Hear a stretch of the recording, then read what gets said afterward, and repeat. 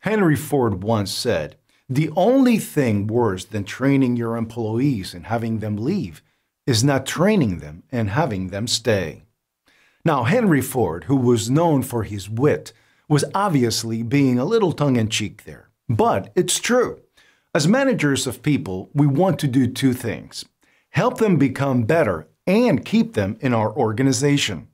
And the harsh reality is, your organization will suffer if you can't do both of those things. But how exactly do we do that? How do we approach employee development in a way that maximizes each team member's full potential and keeps them interested and motivated about their development? And once we've invested our company's time, energy, and capital in developing them, how can we best ensure we retain them in our organization? In this course, we're going to show you how to do exactly that.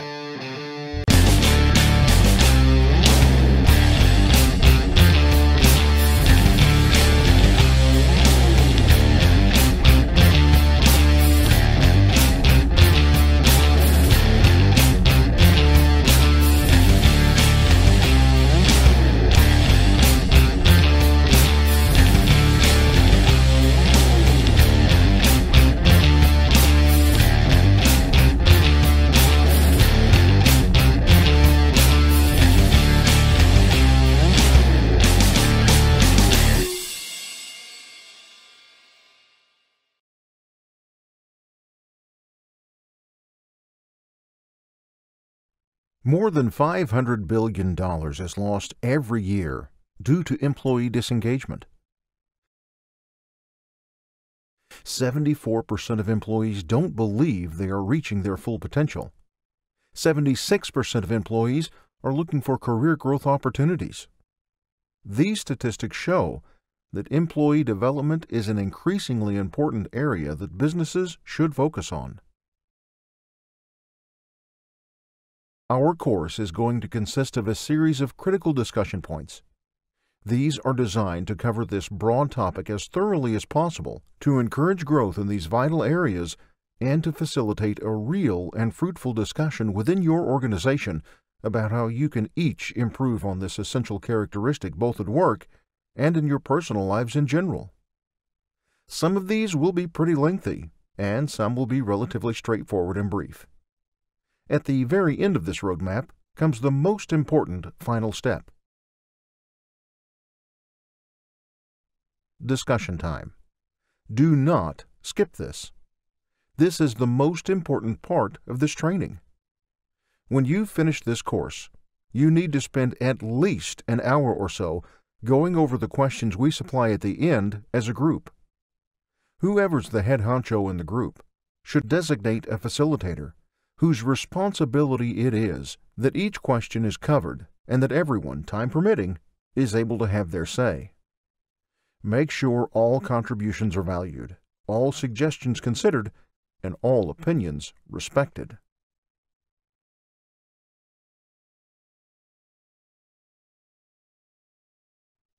Start with yourself. Telling others to improve is no sweat, but actually doing it is easier said than done. Marshall Goldsmith told it best when he said, "To develop others, start with yourself."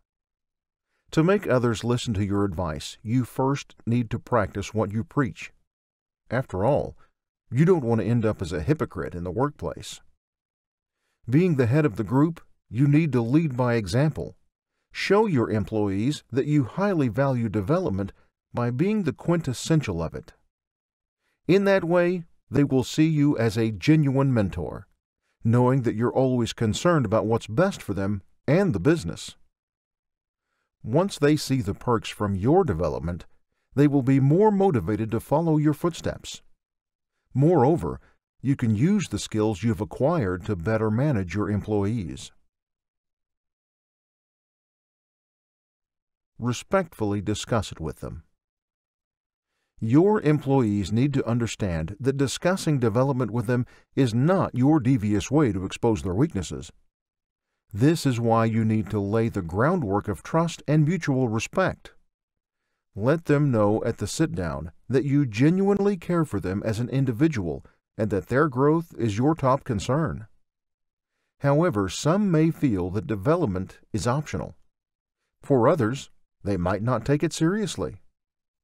This is where accountability should take place. Help them to see that you're invested in their success and that their talents, when enhanced, can lift the company to greater heights. This will inspire them to take ownership of the process and recognize the value of their growth.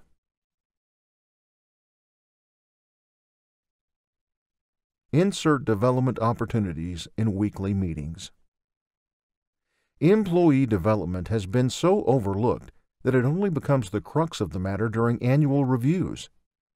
Don't let another year slip away without accomplishing anything for your team. Make it a point to engage development regularly. You can do this by improving your weekly meetings. Analyze your weekly agenda. Look for ways on how you can insert development. For instance, after each meeting, ask questions to draw out improvement. You can use questions like, "What skills would you most like to improve on?" Or, "What can I do to help you improve?" Incorporating development in weekly meetings creates a habit of striving to be a better version of themselves every day.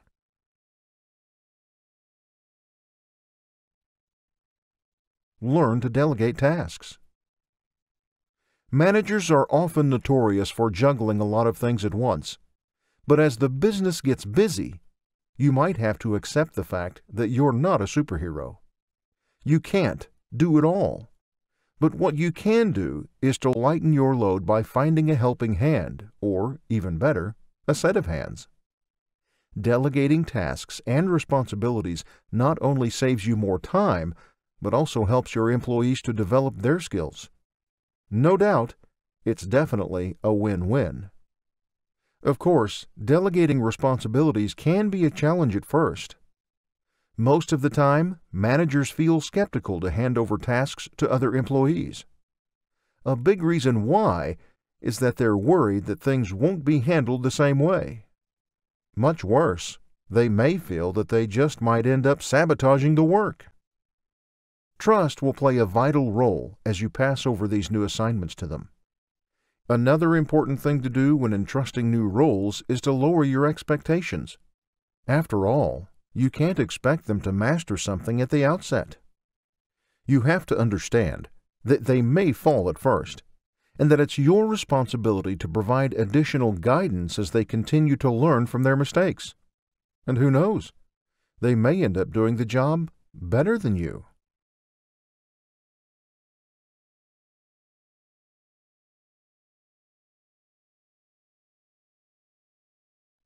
Give out stretch assignments.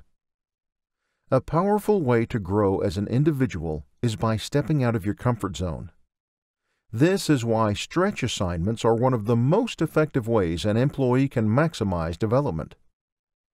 Stretch assignments are tasks given to employees that are beyond their current roles and skills. These tasks are designed to test their limits, allowing them to stretch developmentally. By placing them in uncomfortable situations, you force them to think outside the box, thus helping them to learn and grow. What are the benefits of having stretch assignments? 1. Recognizes leadership. Putting your employees in real-world situations helps you determine the potential leaders in your team. Furthermore, receiving more stretch assignments sends them signals that the organizations see them as a leader. 2. Low-cost development. Employee development normally involves training, and this can be costly when aggregated. On the other hand, stretch assignments are effective tools that remain cost-neutral. The simple reason is that stretch assignments can often be done in conjunction with the employee's regular work. 3. Increases retention rate. Many who receive stretch assignments feel that they are more valued as an employee and are thrilled to see that the organization sees their potential. When employees feel that they are highly regarded, It moves them to work harder and to be more engaged with the organization. 4. Helps you get the most important work done. Managers often have too much on their plate. Handing out stretch assignments not only is an effective strategy for developing your employees, but also is a great way to offload other tasks so you can focus on the more important ones. What are examples of stretch assignments? Well, here are a few. Manage a volunteer or intern. Participate in the company's strategic planning process. Join a team dealing with conflict. Delivering a presentation to a VIP client. Implement a new or important company project. Turning around a failing product or launching a new product. Oversee people from different cultures, gender, racial, or ethnic backgrounds. Leading the implementation of new tools to replace manual processes. Convening or serving on a task force created to solve a difficult problem. Performing data analysis to find business efficiencies. Write a policy statement. Create a customer satisfaction survey. Land a new customer contract. As employees take on stretch assignments, they'll be compelled to develop new technical, business, or leadership skills. Moreover, they'll start to build relationships with new stakeholders and increase their visibility and chances of getting a promotion or raise.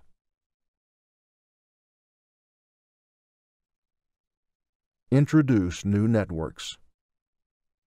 Managers are often in the position to open doors for creating new connections to employees. Make network introductions to role models, subject matter experts, and mentors. Linking them additional contacts helps them grow as workers and individuals. Helping them to expand their network creates a lot of opportunities to receive further support, knowledge, and advice on how to grow professionally and personally. Give regular feedback. We all have leadership blind spots. A manager should have a keen eye for these flaws and should openly discuss it with the employees with the goal of calibration and improvement. Note, however, that giving out feedback shouldn't only be discussed during performance reviews, but rather should be done throughout the year. Josh Sloan, people scientist and data lab lead at Culture Amp, made emphasis on the importance of feedback. He said, "Feedback doesn't have to be when you're sitting down for a one-on-one meeting. It's valuable to get feedback, especially when it's positive, at any time. It's like when you get a present on a day that's not your birthday. It's extra special because it's unexpected." There are two types of employee feedback. Number 1. Reinforcing employee feedback. Reinforcing feedback encourages an employee to keep doing a certain positive behavior. When we give this type of criticism, we are verbally reinforcing the positive effects of someone's actions, thus the derivation of the term. Reinforcing feedback can be given any time, and the more you give them out, the better. Here are some examples of reinforcing feedback you can use. 1. Something I really appreciate about you is... Example. Something I really appreciate about you is your proactive attitude in solving problems. 2. I would love to see you do more of X as it relates to Y. Example. One of your most impactful moments were the insights you gleaned based on Project X. It shows the power of innovation and increases customer satisfaction. I would love to see you do more of this. 3. One of the things I admire about you is... Example. One of the things I admire about you is your ability to oversee a team. 4. I think you did a great job when you... Insert specifics. It showed that you had. Example: I think you did a great job when you conducted the business meeting. It showed that you are capable of getting people to work together and communicate effectively. I commend your communication skills. 5. I can see you're having a positive impact in. Example: I can see you're having a positive impact in your new department. People seem happy. Number 2. Redirecting employee feedback. The big difference between negative and redirecting feedback relies on the end goal. If we gave someone strictly negative feedback, we're simply telling them to stop doing something. With redirecting feedback, we're telling someone that we want them to stop doing X and start doing Y, implying a benefit when doing that change. Like reinforcing feedback, redirecting feedback can be given at any time. However, it would be best if we ask first before giving out such evaluations. Another practical suggestion is to get a feel for that person first. Try to discern their self-awareness of your potential feedback. This will help you assess whether the person is unaware or conscious of their negative traits. Here are examples of redirecting feedback. 1. I'd like to give you some feedback. Is now a good time? 2. Do you have a moment to catch up about how X went? 3. Can we talk about X? What do you think is going well and what didn't go well? 4. This is hard for me to say. Ongoing employee feedback in the workplace is vital in replacing outdated performance reviews and shifts the focus in helping people develop. Well-constructed feedback serves as a great tool for you and your team in building a feedback-friendly environment. Implement job shadowing. Job shadowing is an activity in which a staff from one area of the organization has the opportunity to work alongside other staff in a different area of the organization and gain insight from the experience. This process can also be used to train an individual within a department to work alongside more experienced colleagues so they can learn and grow within their current role. There are 3 persons involved in job shadowing. Number 1, the manager. The manager should decide whether to apply job shadowing as a way of developing their current role or as a part of their career development on taking on a new role. Managers also decide what the process will look like and how long the activity should last.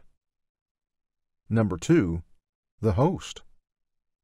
A host is an individual who agrees to be shadowed. At first, it may seem that their role is a no-brainer, just having someone follow you around while you work. But actually, it still does involve participation and thought. They have to consider how to spend the allotted time and how long each period of shadowing should be.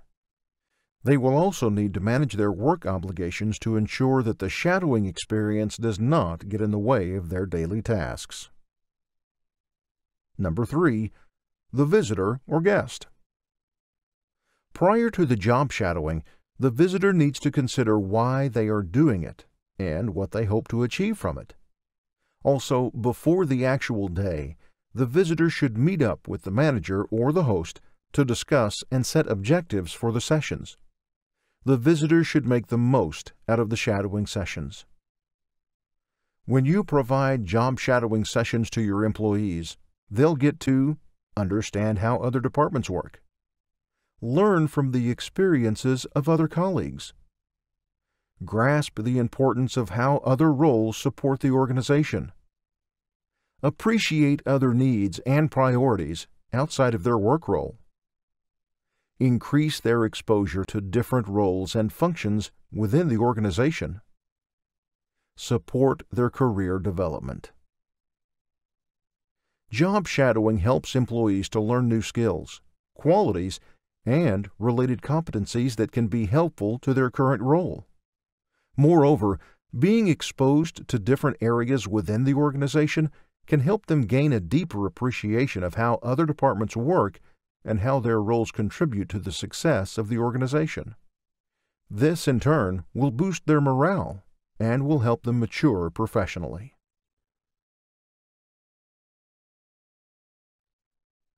Establishing cross-training programs.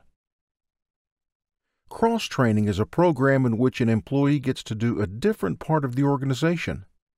Basically, trainee A gets to do the task of trainee B, while trainee B does the task of trainee A.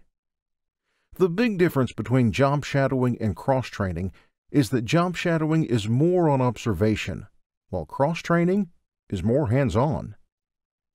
Cross-training is an effective approach to strengthening your organization and enhancing employee performance. Furthermore, it can also improve morale, boosting productivity and efficiency in the workplace. How can you develop a cross-training program? Well, here are some suggestions. Look for opportunities to cross-train within your function. Ask your team about what roles and tasks they are interested in, and create an informal cross-training work with team members. Encourage employees to identify enrichment opportunities as part of cross-training activities. Communicate with your executives about forming an official job rotation program across your organization. Coordinate with the HR department in making cross-training and job rotation initiatives.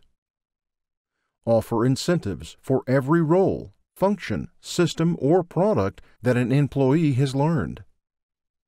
Gather employee feedback on their interest and satisfaction in the cross-training work. Ask for suggestions on how to improve in the next session. Be a role model by seeking out job expansion and job enrichment programs for yourself. What are the benefits of conducting cross-training in your organization? Number 1, it gives employees room to grow and can boost team performance. In a cross-training program, employees can have the opportunity of trying out different areas within the organization.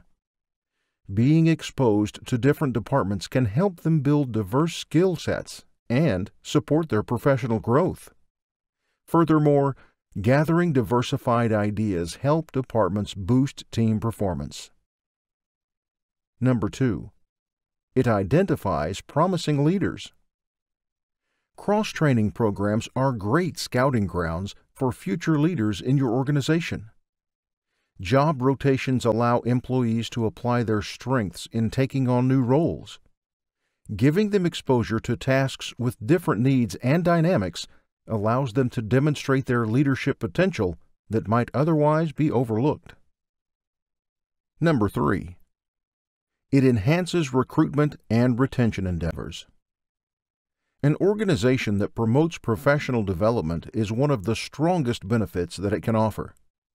The reason is that applicants look for organizations that provide opportunities to grow as leaders and offer professional development training programs. Cross-training is also helpful to increase the retention rate. Training your employees in different areas spur their desire to learn new skills and mature more as a professional. Number 4, it builds an empathetic work environment.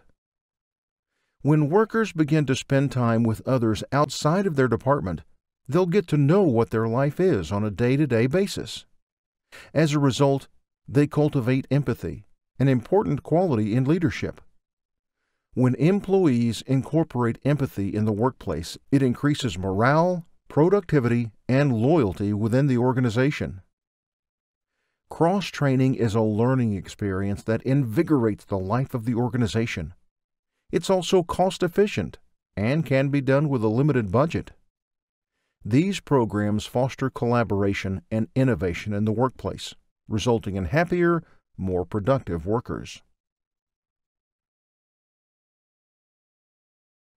Create individual development plans, IDPs. An individual development plan, IDP, is a tool to assist employees in career development. It is a formal document outlining the projected growth of an employee. The primary purpose of an IDP is to help them reach short-term and long-term goals, learn, improve specific skills, and ultimately meet a certain standard by a specified time. An IDP is not a performance evaluation tool, nor is it a one-time activity. Rather, it serves as an agreement between an employee and employer and involves preparation and continuous feedback. The content of an IDP can vary from one organization to another, but it should always contain these key elements. Career goals. This list contains all the professional goals to be achieved with target dates and actual completion dates. It can also contain actionable steps to achieve each goal. Goals can be structured around the employee's current role or by the ways on how they can contribute to the company. Assessment of top strengths and development needs.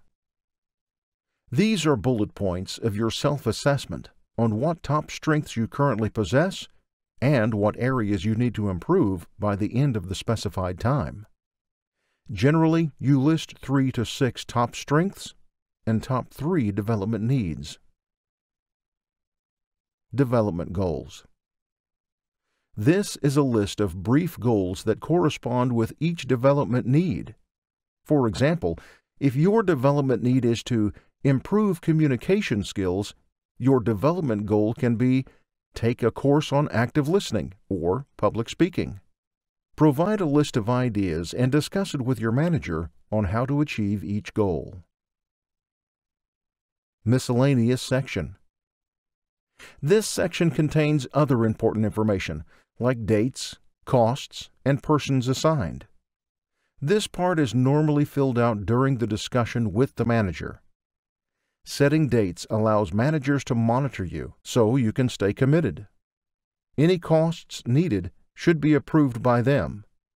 Another thing to note is that though you'll be responsible for most of your plan, managers may still play a few roles in helping you achieve the process.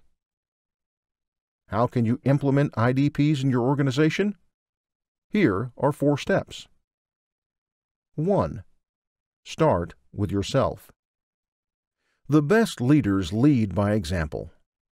When employees that development plans are applied in all levels of the organization and that the highest ones work on their self-improvement, it encourages them to assess themselves and pursue development. 2. Prepare a questionnaire. As a manager, your goal is to understand the perspective of your employee so they can achieve their goals and help your company. Prepare a development plan questionnaire for your employees. Ask them to identify career goals and aspirations, things that inspire and motivate them, passions, skills, and talents, development opportunities. 3. Discuss with your employee. Meet with your employee and discuss the objectives. It would be best to let the employee lead the discussion when considering their goals, passions, and skills. Collaborate to form actionable steps to achieve their goals. Make sure this session will be meaningful and enjoyable for both parties. 4. Create a plan. Finally, create a plan to arrange the best way to achieve their goals. When making a plan, consider the following: the balance between reaching their career goals while handling primary responsibilities, the company's budget, and the employee schedule. If action steps are measurable. If action steps will benefit both the employee and the company.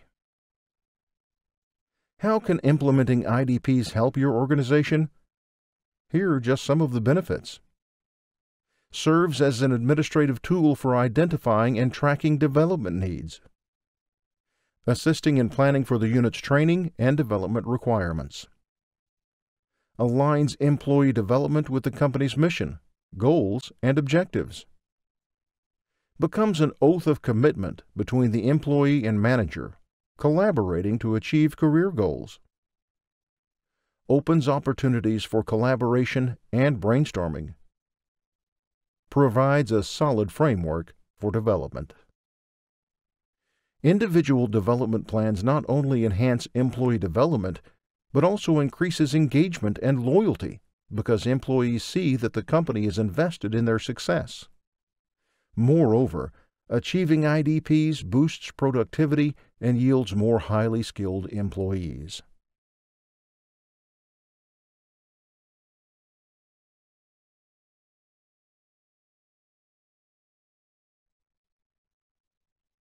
Incorporate employee coaching.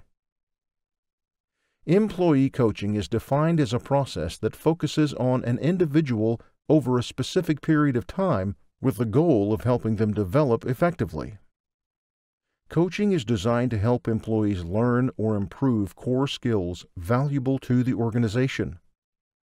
The objective of coaching is to aid employees in making noticeable growth in their functional areas. Coaching is an effective tool for employee development, but your company will also reap the benefits of having a highly skilled workforce. To develop effective coaching, here are 7 steps you should do. 1. Form mutual trust. Trust is the groundwork of any relationship. The same is true with coaching. Without a degree of mutual trust between coach and employee, effective coaching is futile. Employees should feel that they can connect to you on a personal level and that they can feel your sympathy. 2. Meet with your employee. Before the first coaching session, hold a meeting with your employee and discuss the objectives. In a friendly and non-judgmental way, explain the reasons why a coaching session was arranged. This puts the employee at ease, especially if the reason behind starting a coaching session comes from a result from poor performance. 3. Establish an agreement. The most critical part of the coaching process is helping your employee recognize their performance issues. You should define and specify the issues that need to be improved and then get the employee to admit their flaws. Explain empathetically why you want to help them develop. At the end of the meeting, a verbal agreement should be established, implying that the employee is willing to be coached. 4. Be open to alternatives.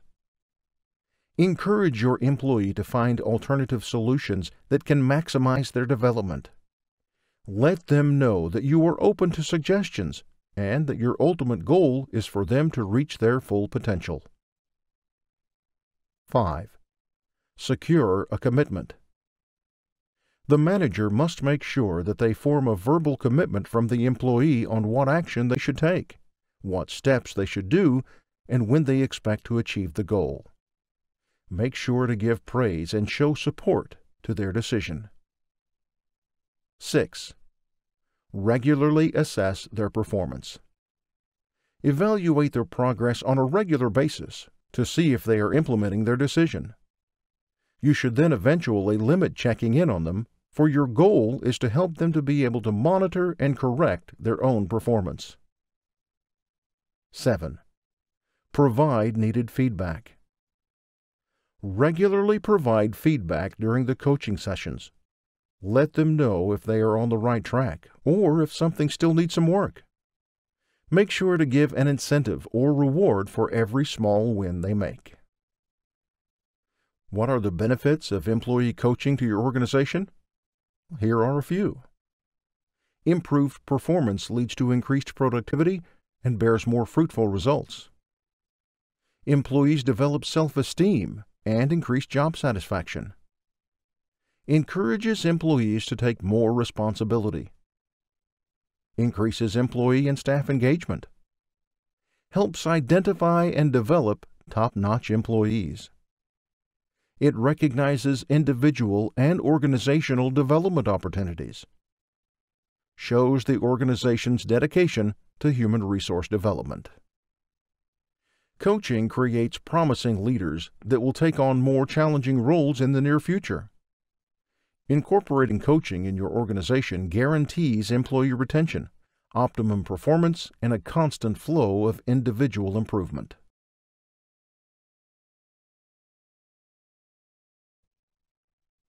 Invest in your resources. From the outset, the organization should invest in their employees to get the most out of them. This may mean spending real money for their development. This can include attending online training and conferences, enrolling in online learning programs, and providing tangible tools and resources like books and training plans. Investing in your employees' growth not only improves their skills and deepens their knowledge of the industry, but it also increases job satisfaction, knowing that you are legitimately invested in their success. And now, it's discussion time. The most important part of this training. Whoever's the head honcho in the group should designate a facilitator, whose responsibility it is that each of the questions you see on your screen is covered and that everyone, time permitting, is able to have their say. Make sure all contributions are valued, all suggestions considered, and all opinions respected.